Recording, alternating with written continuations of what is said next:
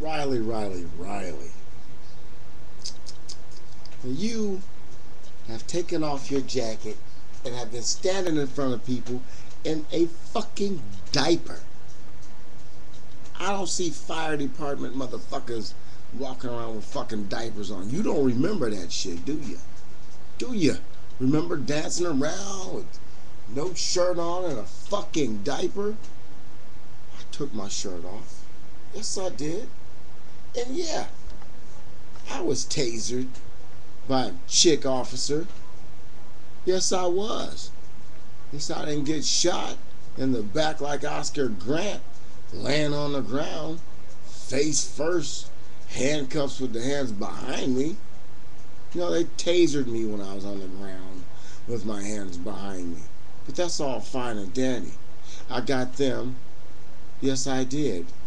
I'm here for you right now to talk to you. Now, roofer, you never did send me my jacket, t-shirts, and all that stuff. Now, I had a DVD for you, but I don't even know where I put it. You never did give me your address, blah, blah, blah. Talk a good lot of shit, but that's all you do is talk.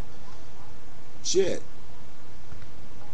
Period. You must be bored. You're back on my channel again with rhetoric. Now, it doesn't matter how many fired